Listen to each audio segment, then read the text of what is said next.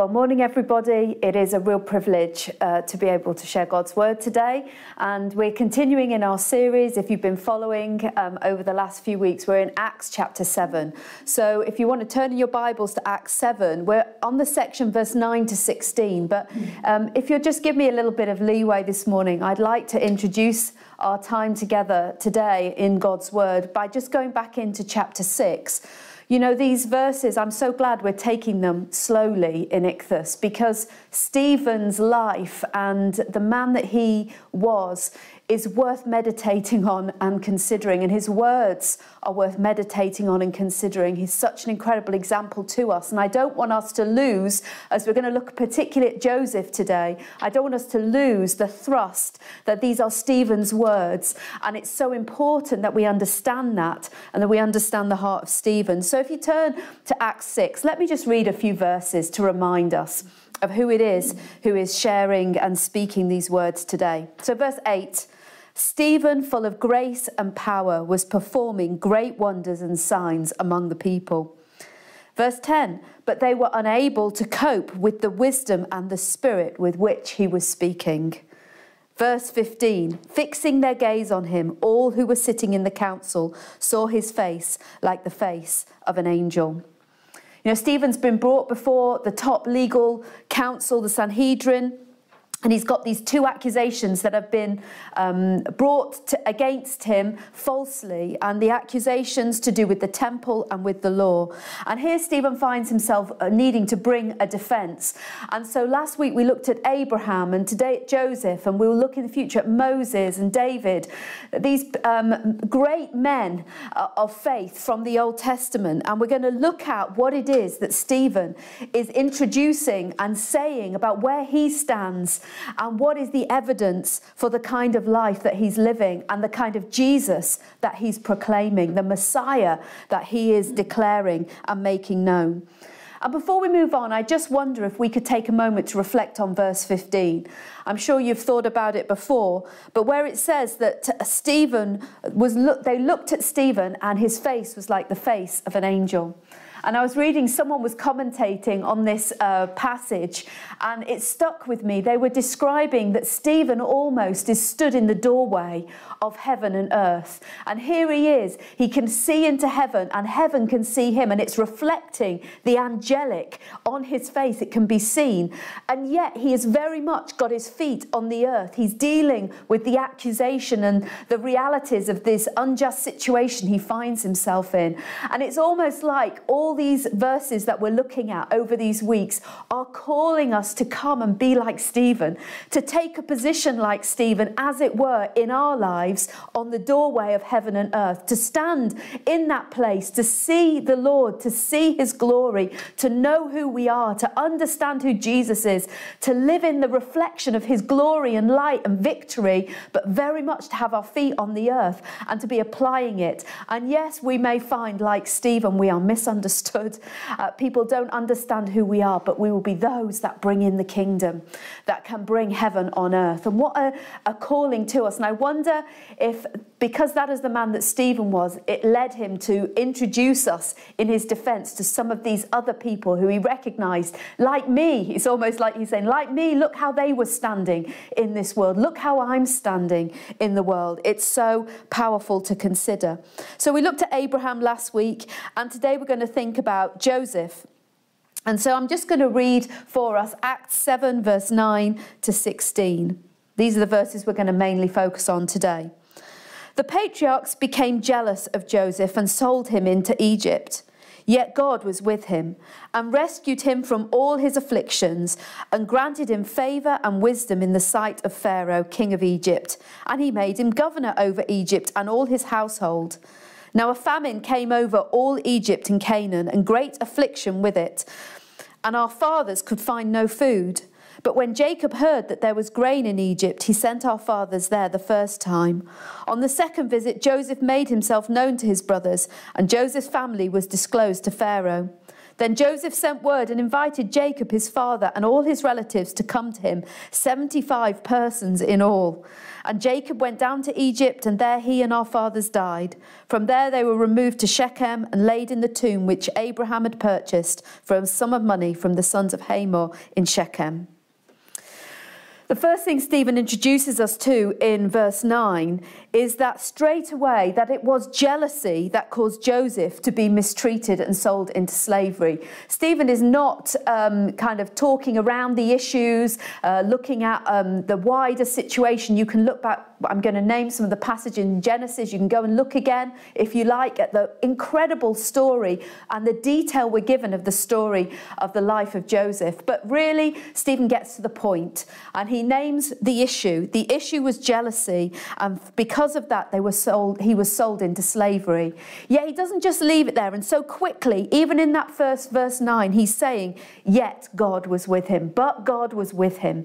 Both things were happening, if you like, at the same time. On the earth, here he is being treated unjustly, terribly abused in this way, beaten and sold by his own flesh and blood for money into slavery. If we think about it beyond a story for children and we think about the reality of it, it's a horrific thing that happened there in that family. And yet at the same time, Joseph is receiving from God. God has not closed heaven to Joseph because of this injustice that's happening to him. Maybe Stephen, if you like, after every little bit he's saying here, it's almost like Stephen could pause and he's kind of asking the question, are you seeing it? To those who in the Sanhedrin, are you understanding? Can you get it? Do you really realise what I'm saying? Can you see it reflected in what's happening in this very moment? The injustice that's happening here in your accusation to me. But also, do you see heaven is open? God is with me.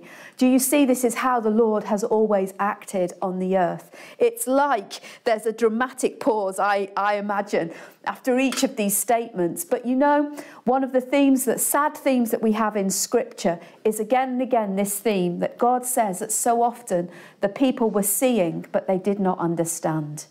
They were hearing, but they didn't really understand and perceive what was being said. Such a sad state of affairs, such a challenge to us that it's possible to live in this world, to see everything, to know everything, to have all the facts right in front of you, and yet not to really understand, to not really be drawn in to what is the truth of what's going on here. Stephen was living in a place of revelation and truth, and he was trying to bring it forward and show it also here from the life of Joseph. You see, just like with Joseph, his brothers wanted to get rid of that prophetic voice. You remember, don't you, that it was his dreams that caused Joseph his problems. He brought those 2 dreams to his family and they were quite insulted by what those dreams seemed to mean. And it was because of that they did not want that prophetic voice. They didn't want to hear it. If you like, the light was so bright, so intense, they weren't prepared to see it and they wanted to close their eyes to it.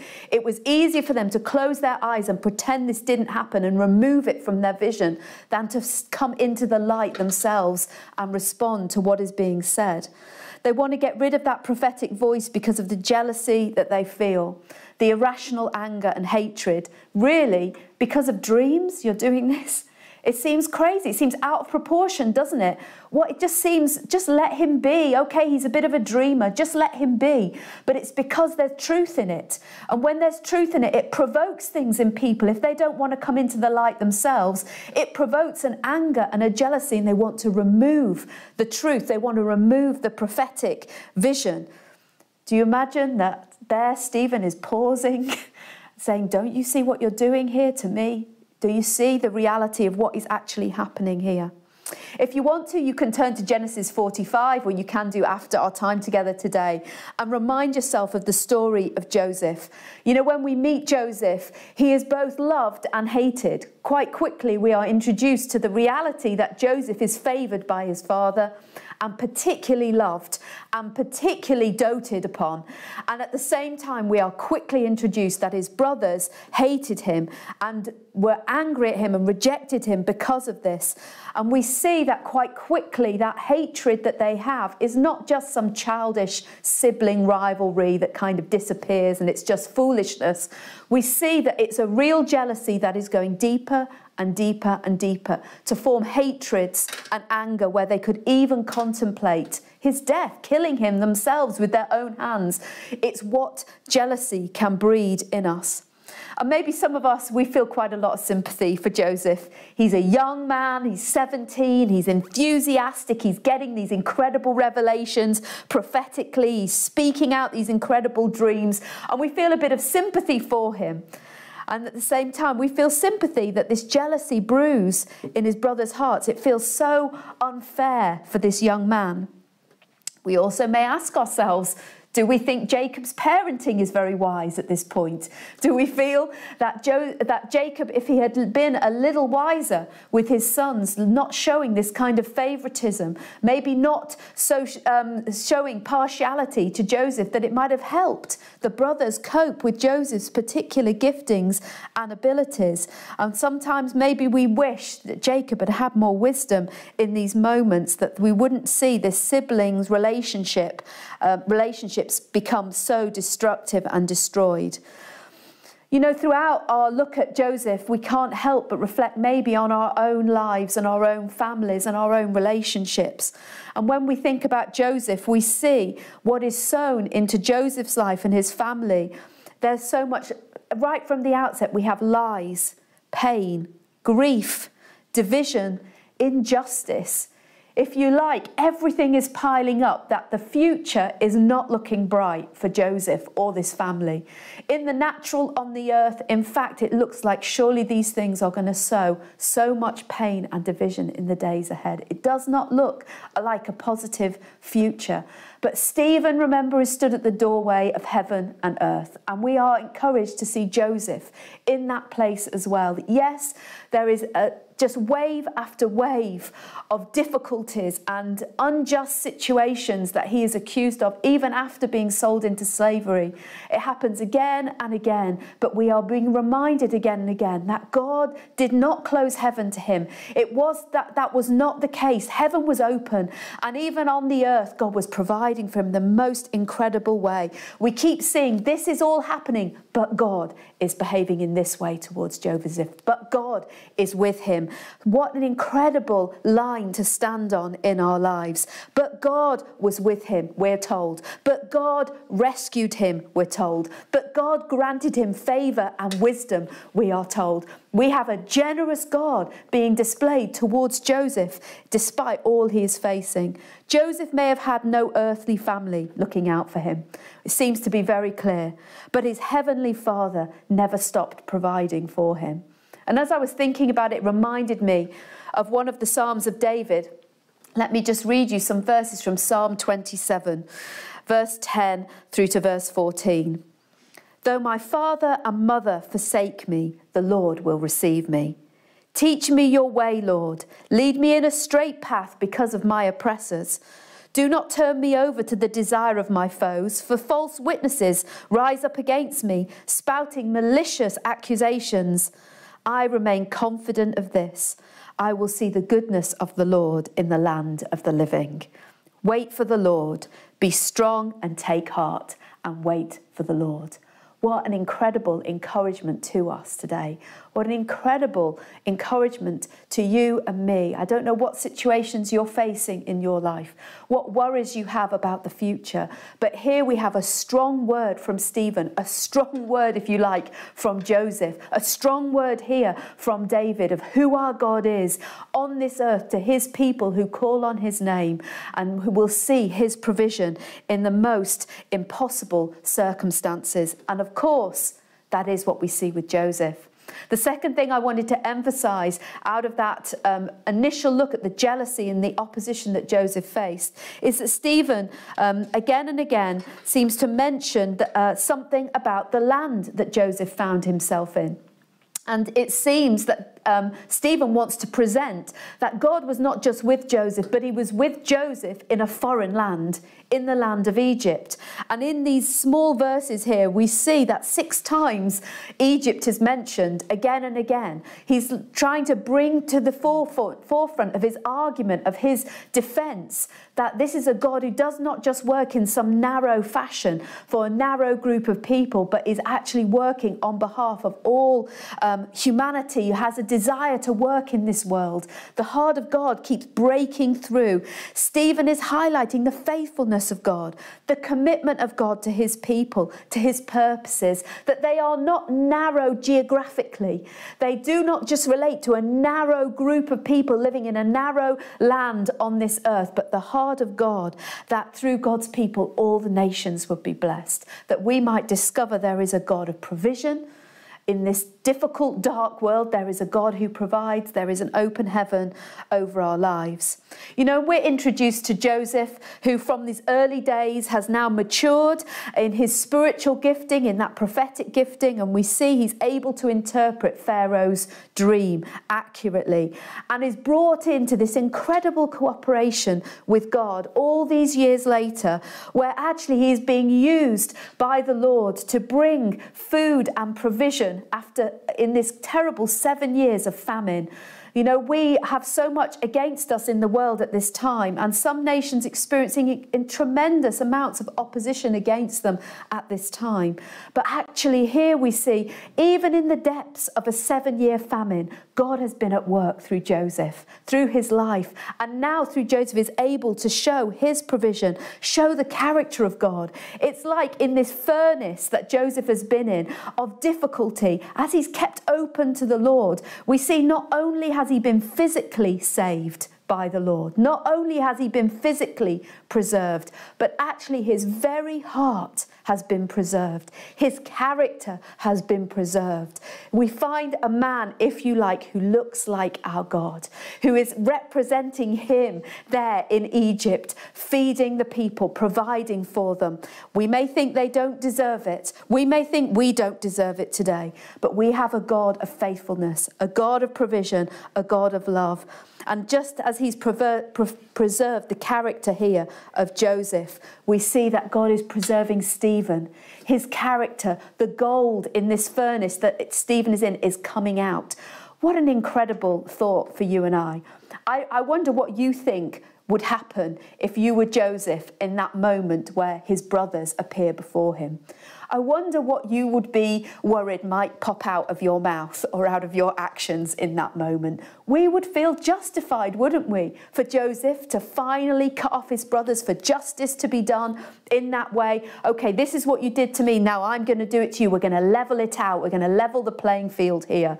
But you know what? The words of Joseph are incredibly moving because we see the character of our God in them. I'm just going to read you the response in Genesis 45. I'm going to just read verse 4 to 11. Then Joseph said to his brothers, "Come close to me." When they had done so, he said, "I am your brother Joseph, the one you sold into Egypt. And now do not be distressed, and do not be angry with yourself for selling me here, because it was to save lives that God sent me ahead of you.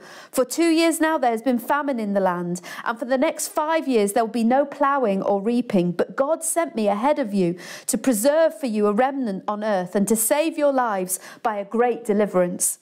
So then, it was not you who sent me here, but God. He made me father to Pharaoh, lord of his entire household, and ruler of all Egypt. Now hurry back to my father and say to him, 'This is what your son Joseph says. God has made me lord of all Egypt. Come down to me, don't delay. You shall live in the region of Goshen and be near me, you, your children and grandchildren, your flocks and herds and all you have. I will provide for you there, because 5 years of famine are still to come. Otherwise you and your household and all who belong to you will become destitute.'" And then in Genesis 46, we see the family come, and Joseph weeps on seeing his father. It says this: "As soon as Joseph appeared before him, he threw his arms around his father and wept for a long time." We also read that Jacob himself received a revelation, a fresh revelation from God, to go forward, to go into Egypt, to receive this provision, that it was safe to go forward. God is at move in this family, Blessing starts to flow out where we may think it's not even deserved. You know, it was on my heart to share today that this is our God. This is the God of Abraham. This is the God of Joseph. This is Stephen's God. This is our God. And in the words that we've looked at here of Stephen and Joseph, the false accusations, standing firm, not just physically preserved, but also at these moments, but also their character still looking like the character of God, shining in this world. We think of Jesus, don't we? How they're reflecting him, reflecting the accusations that came against him, the false accusations that he faced, and the woundings and the abuse that he faced for us, and the victory of his overcoming death and the grave. And we see the provision of God, that death could not hold him, the provision of God for his people. And I believe the Lord wants to bring into view his faithfulness and provision for us today and for his people. You know, I was reminded when I was thinking of this story today of the prodigal son. I don't know if it came into your mind when you think about brothers and how they treat fathers, and perfect fathers and not so perfect fathers we've seen maybe in Jacob. But in the prodigal son in Luke 15, we have this incredible picture of a perfect, loving father. But we also, if you read through that story, we have the reaction of a jealous older son. Yes, we have a younger son who does not seem to deserve anything, doesn't seem to deserve provision, doesn't seem to deserve love or forgiveness. But we see a father who is willing to love and forgive this misguided brother. But we have the older brother who finds it so difficult. And in Luke 15, we have this. The father says to the older son, "Son, you have always been with me, and all that is mine is yours." And you know, I was thinking today, have we found in our lives, has jealousy been eating away in your heart and life? Has there been seed sown where you have felt competitive towards other Christians, maybe jealous or envious of the gifts that they have or the way that God is using them? Have you thought or wished for ways that people would be removed out of your friendship circle or out of your church even because you feel envious and jealous of the position or even of the way that God is using them? You know, there is an invitation today. It's an invitation from the Father. He wants you to come to him and to know that all he has is yours. He wants to provide for you. He loves you. He is for you. He wants to deliver you from that root of jealousy and competition and envy in your heart, in my heart today. That we can be people that stand on that doorway. We can be people who live on this earth. We may face all kinds of injustice. We may have faced all kinds of injustice in our lives. But there is an open heaven. Our Father, our perfect Father, who does not make mistakes, is calling you, is calling me today, and he's saying, all I have is yours. Will you share in it? Will you step into it? Or will you keep yourself on the edges, constantly feeling on the edge that you don't deserve it and competing with your brothers and sisters in Christ? You know, the Lord is inviting you to step past it today, to be delivered, to be forgiven, to come into the full provision that there is for you in him. So I would like to pray for us, if that's okay, this morning. I would like to pray also for those of us who maybe we have faced false accusations in our lives. Maybe we have also faced some terrible abuse or injustice in our lives. Something has gone against us, and maybe we feel held to those moments.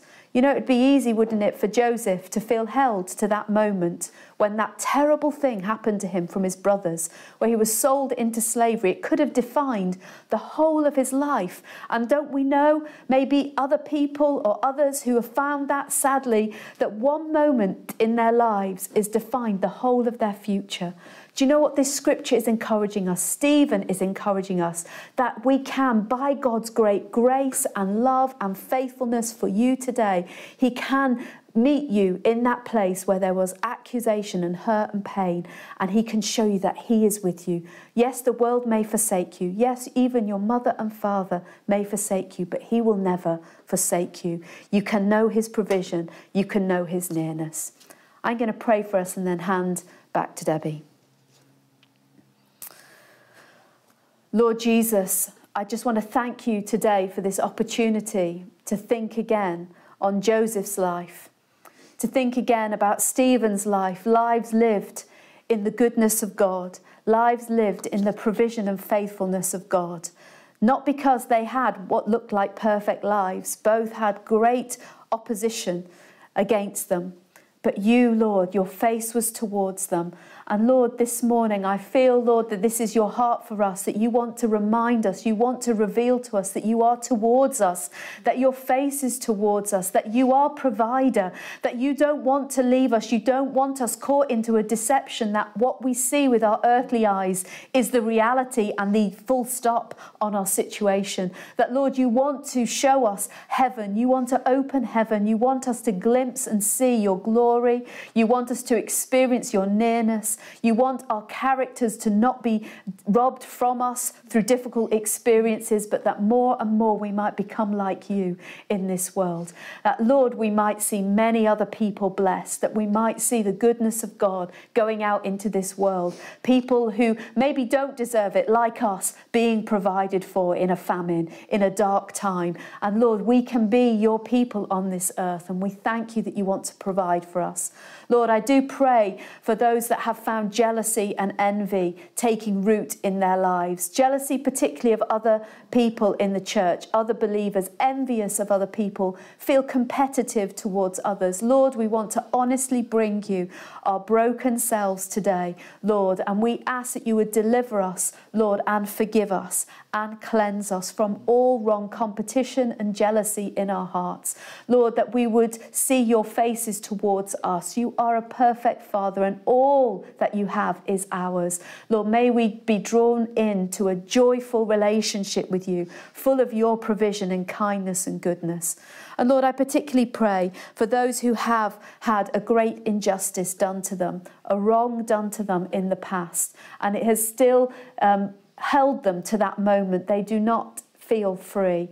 Lord Jesus, I pray that the story of Joseph might penetrate to the depths of our lives today, and that in Jesus' name we would not be wrongly held by any evil done to us, but that, Lord, we might again experience your presence, your power in that place, your love in that place, that your face is towards us, that those actions don't reflect your heart. But Lord, in this world we will have trouble, but we're to take heart because you have overcome the world. Lord, draw us deeply into that place, I pray today, in the name of Jesus.